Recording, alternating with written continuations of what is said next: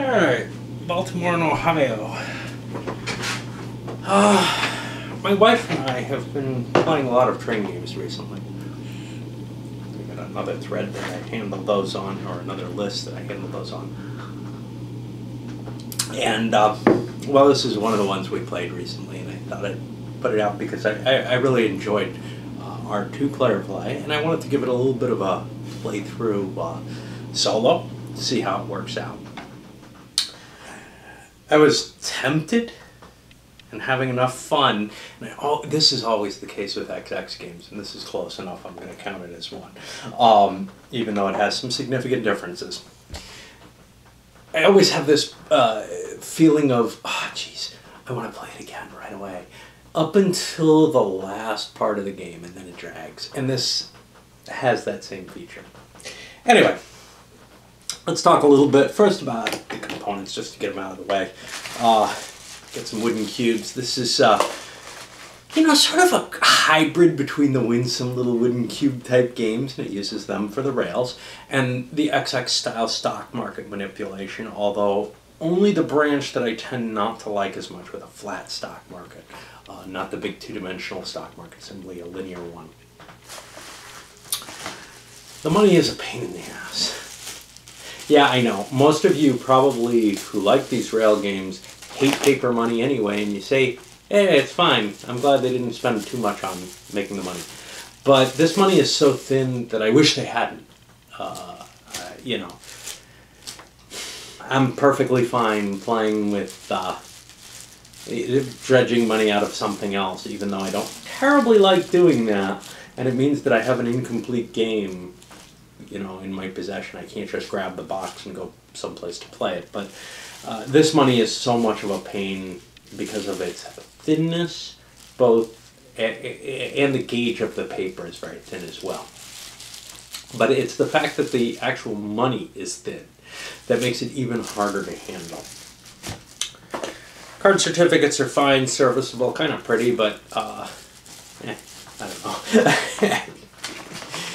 These little company charters are nicely done. Nice thick little things. They hold everything you need for the company in a lot less space than most XX games provide. And they really hold everything that an XX game would, including certificate. Well, they don't hold little tokens on them, but you don't need as large a certificate holding placemat as most XX games tend to provide.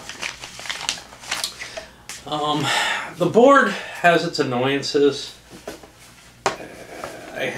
First of all, it's kind of tough to read the numbers on the board. I also had trouble distinguishing this is a block text side. I missed that during part of my playthrough and ended up having to rectify the situation. It's not terrible, it's just somewhat less obvious than I'm used to in a game. And it looks reasonably attractive. I don't know. And the cubes, well, cubes just don't work as well as maybe some other things, but if you're going to be dealing, I mean, they're as good as choo-choos, right? It's just, I don't see the track in lines the way that I like to see it, but that's okay. That's just a little bit of the visual there. The little counters are fine. The rule book, it's simple. I'll give it that. It's small because the game is fairly simple and easily explained. There's not a lot of special cases here. Most XX games have, I don't know, maybe at least 50% more rules. But I'm not sure that it's as clear as it need be, which is to say that I read through it and sometimes I'm not sure exactly what everything is.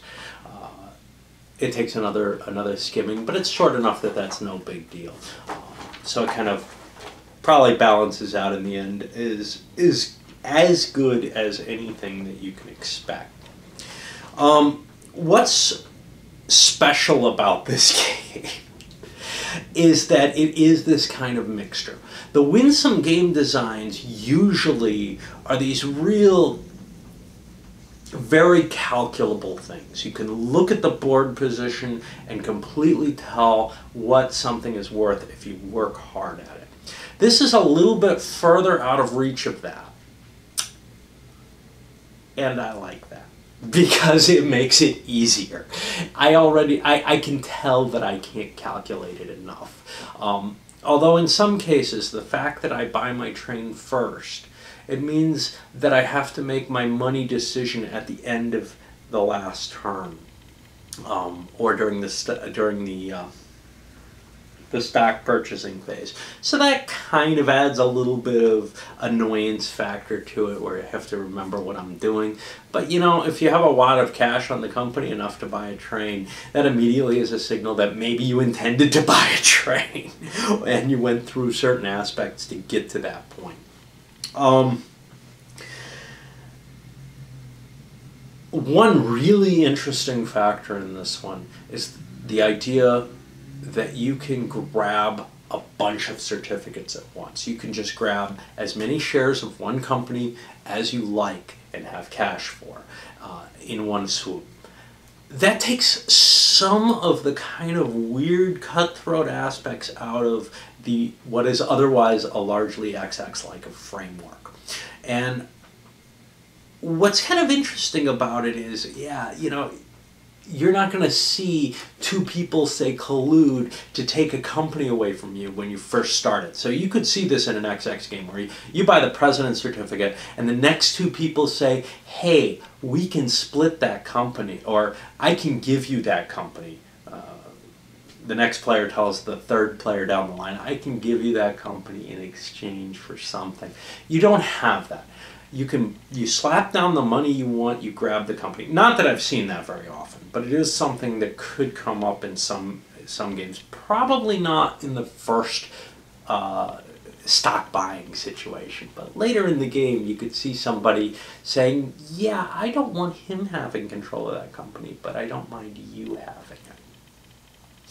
And this, you can buy what you can buy, and you buy it all at once. And if you left yourself open so somebody else can take it, they can take it from you. If they get the opportunity to do so next in line, they just get it. There's not going to be any race. There aren't other people able to intervene and say, oh, no, I want a share of that too, and I don't really care who owns it. It's going to do well. That can spoil a takeover attempt. So there's a couple of really neat factors that come into play just because of you can buy it all at once. It also speeds up the stock rounds. You're not whipping around, constantly buying and selling. It's much easier to remember which things you've sold, because you don't go around a half dozen times or more buying and selling stocks just to get to some point. Quite often in an XX game, the stock rounds take a ridiculously long amount of time. There's not as much room for jerking the stocks around. In fact, you really can't. Okay, if you're not the director of the company, when you sell shares, it means nothing. If you are the director and you sell any shares, you hurt the stock price, and that's one way that you can kind of hurt a company when you hand it off. But there aren't a lot of ways you can really hurt a company. Basically, if a company's on a strong foundation in this game, you can't damage it.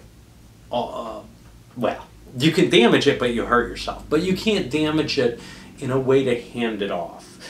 You can't rape it like you can in an XX game by grabbing the minor companies. You can overrun companies.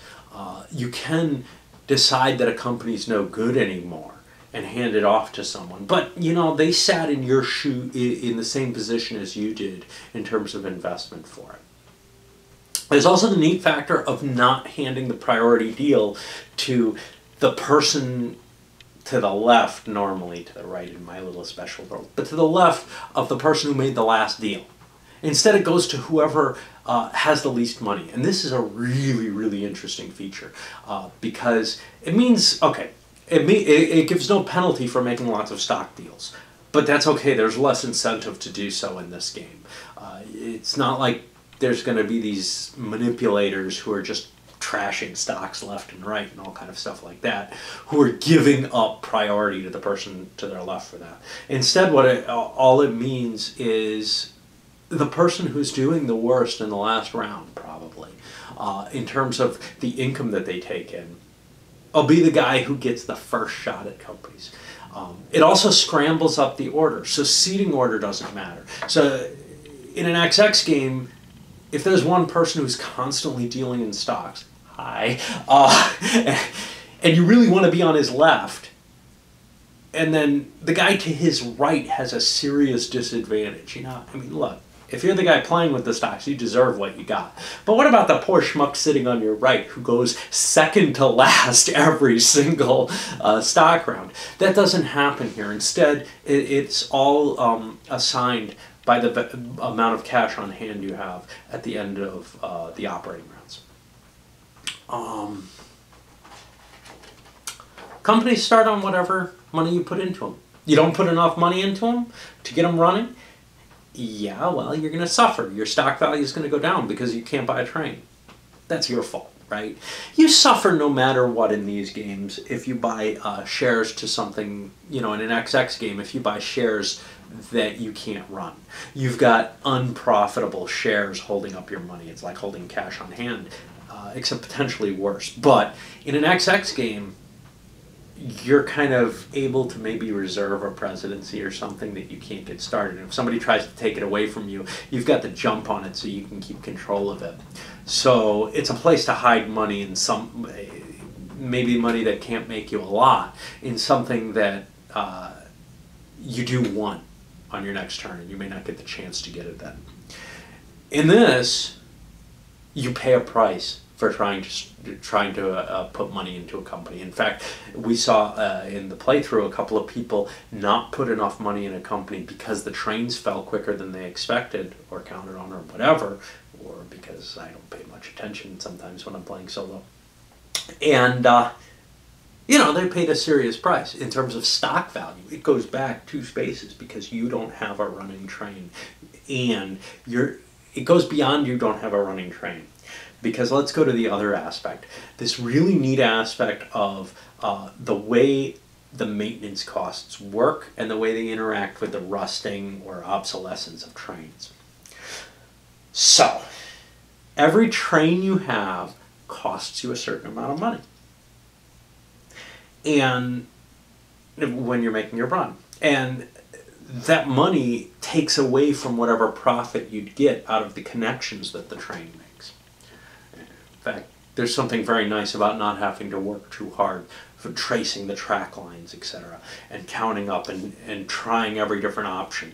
You have something very simple in this game. You just count your cities and add up the values that they produce. You can hit X amount of cities based on your train numbers. But you pay a penalty based on the number of trains you have, which means as the game goes on and on, those little 1 trains that hit 1 city each, unless they're hitting a very valuable city, are not going to bring you extra money. And there aren't a lot of valuable cities, so if you have another train which can hit a decent amount of cities, you can increase your income for that company by ditching a train. And that's how and why you obsolete things, is because I make more money by not paying that maintenance fee. It's no longer a profitable train for my company. That's very, very, I would say innovative because I haven't seen it anywhere else. But it's also feels very intuitive in the sense that that's why companies stopped running these trains. They cost too much for the return they were bringing in. It was better to get a new, fresh train that could deliver more passengers or whatever. And if you've played something like Railroad Tycoon on the computer, you have that kind of idea. You've got these trains and they're just accumulating this maintenance fee on them, especially as they get older, and they're no longer delivering enough money to be worth having. You want newer, fresher trains that, even though you have to pay an upfront cost. Well, in this game you have to pay a big upfront cost for the new train, but it immediately pays off more. So here's the other kind of neat thing about that, is that you're not stuck.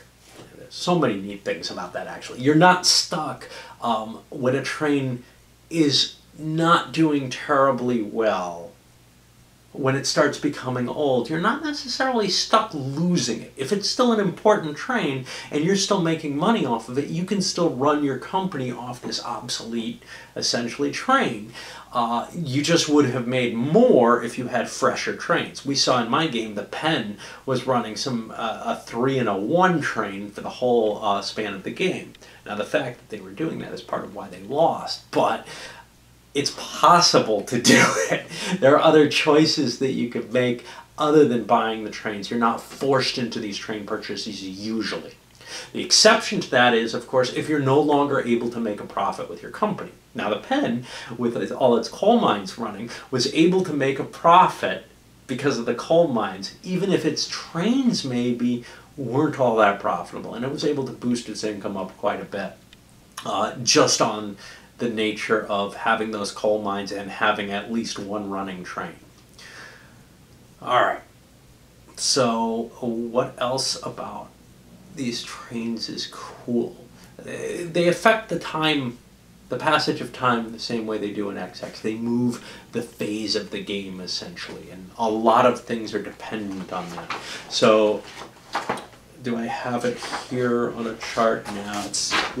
It's only on the board, but you have this kind of nice progression where the number of hexes you're allowed to build, cubes in each turn, the number of railways that are allowed to be in each city, the cost for maintenance per train. These are all affected by the phase of the game you're in, irregardless of whatever of any particular, how about just regardless, of any particular train that you have on your company. The time has passed for those trains, perhaps, but you can still run them. Okay. There was something else I wanted to talk about. I wish I could keep things on a blackboard, because then I would remember what I want to say or scribble them down on paper. But I'm just not that organized. Yes. So, if you happen to start losing income off a train or off your company's potential runs, that immediately starts affecting your stock value. That's a really nice feel. It's the, earnings reports weren't as high as expected, right? That's the kind of thing that affects stock value a lot more than people trying to game the market, right? Because really, real stocks, yes, you can game the market and make a lot of money off of it, but you probably can't devalue the company by gaming the market the way you can in an XX game. It feels very false, whatever XX is representing there. It also, XX tries to go into this, okay, if the whole thing's sold out, it's a hard to buy stock. Well, a hard to buy stock that's not showing any improvement in income probably isn't going to go forward anyway. In terms of value. Somebody could be sitting on something privately that's just not worth much, and it's not going to increase in value just because they can't sell it to anyone or haven't sold it to anyone. So again, the mechanism in Baltimore and Ohio is kind of nice here, because what it says is you have to continuously improve your income, and more than that, you have to kind of prove your willingness to pay out dividends. That works kind of nicely. I'm not sure I buy into it entirely, because the stock value is still improving even on a swallow. In my mind, it certainly becomes a more valuable stock to the players, perhaps, right after a swallow. But as a game mechanism, I think it works pretty well there. That kind of low earnings era where no dividends are being paid out, you can see where that would suppress the market. So in terms of how does this game match to history versus an XX game, I think this does a much better simulative job of handling railroads. Still keeping that kind of abstract and pulled away version. This is not a Silverton where you're looking at every little piece, and it's not a railroad tycoon where all these details are in place. And there again, I mean the computer game. My understanding is the board game is fairly simplistic. But As a game, how does it go? Well, I think it's a little shorter than most of the XX games, although certainly I've seen 56 end very, very quickly, and some of those others, the 18ALs, may be pretty short. It feels pretty intense in terms of the decisions you're making. More intense than the 18AL and more intense certainly to me than things like 1870, 2038. In terms of, there's a lot of capability for making some really drastic decisions in this game. One of the things that I had to worry about when I looked at it was, you got the same starting locations, the same companies, and nothing to shake them up, no privates, initial bidding and offering. And how much is that going to affect things? And obviously, I've played it, once two-player and once solo. I don't know the answer to that. However, in my solo play, it kind of felt like there's still enough in that core system, which is so similar to the core XX system, that, you don't need that shake-up. There may be a book that can open up, there may be an opening book when it comes down to it, for every number of players. Maybe. You got to take into account their experience, their temperament, and all kind of stuff like that too, to be absolutely certain you're doing the right thing. Because maybe the opening book is invest in somebody who buys the Penn or NYC. Make sure you have shares of those things, because they are going to be big at the end of the game, no matter what. Certainly, if everybody's investing in them, they're going to have a big pile of money to make it to the cities they need to very early. But what if some schmuck is running it? This is a game where, or maybe the person who's running it has come up with a way of defeating those leeches for a while. I'm not sure how to do that. It's hard to defeat leeches when you're holding more of the company than they are. But yeah, there is enough variability, I think, in the attitudes of the players, etc., that I'm not sure the lack of privates make a significant impact. However, if they do, you get the expansion. And the expansion doesn't add a private, but it adds one of the expansions adds the robber baron cards. What those robber baron cards do is they give you something that you can bid on that can make you very good income. Now, it's weird to bid on because you probably want to buy a handful of stocks before you put one of these up. Because when you put one up to market, you're taking your stock action to do so. And then everybody's allowed in on the bidding, right? But you could evaluate how much it's worth to you, put an opening bid on it that you think's fair, and you might end up winning it right off that opening bid if you do that. Anyway, there you get a little shake-up in terms of the income capacity for the different players based on how these come out. And they will come out kind of randomly, and may or may not be worth... Oh, wait. Yeah, I'm not sure. The rules for this one seem a little weird. Like, there's little special rules in it that, for example, the nickel plate is not in Chicago. It still starts. The nickel plate starts in Chicago. Oh, okay. I think that's just a clarification. You can't get money for the nickel plate before it's been in Chicago. Anyway. That's one of the expansions that gives you something to shake it up. The main lumber expansion shakes up the whole coal advantage a little bit. It gives you an extra coal counter essentially in the north, but one that grows in value as the game goes. It starts out kind of weak, but it can grow up to being more valuable than any single coal counter, and my guess would be cheaper to reach than any of the others. Augusta's way up here. Now, I can't see anybody going up to Augusta, so it also opens up a reason to go there once it becomes valuable.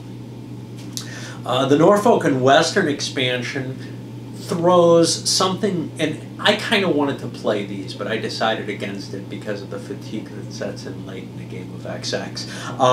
The Norfolk and Western expansion throws in what may be a very, very valuable little company.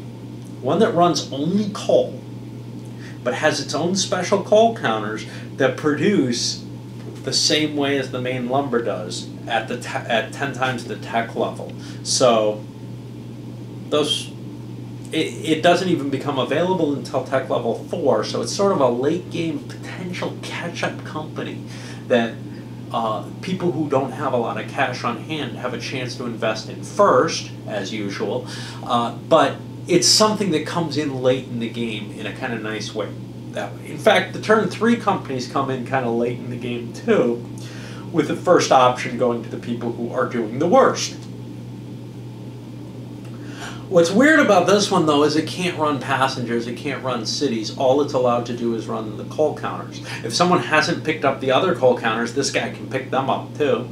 But he also gets the N&W coal counters, and they produce a little bit more money. And that's kind of a nice idea. I would have to see it in practice to see, you know, how valuable it is to a particular player, whether it unbalances the game at that point, maybe provides too much of a catch-up. If it's a really potent company, more potent than those level 3 ones, it may be an unbalancing catch-up factor.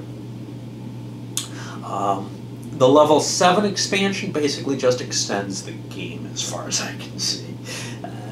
If you think this game was too short, if you feel like it ends too quickly, this is a way to push it out to about the length of a regular XX game. Did we leave one alone? No, that's all of them. Overall, I actually really like this. So my XX games, out of the pile, I like 1856 maybe the best. It's hard to say, because I've got such respect for 1830. And 1856 is, it's faster, more brutal, harsher, all those things it seems to me, but I've played less of it than I have of 30. We had a couple of people who really didn't like the 56, and we also had one person who really loved 18XX and could never get the hang of 1856. He would go bankrupt every single time.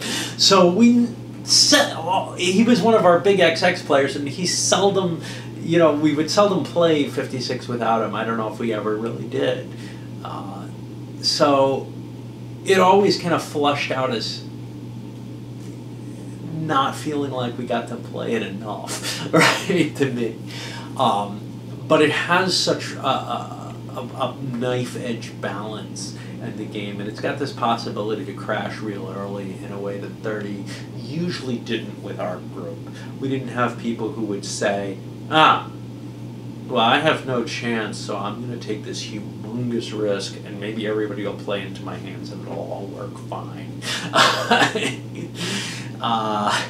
Yeah, that's how I hear the WBC games at the early level go, if you give the quality of the players the benefit of the doubt. If you don't give them the benefit of the doubt, they're just really clueless about 1830.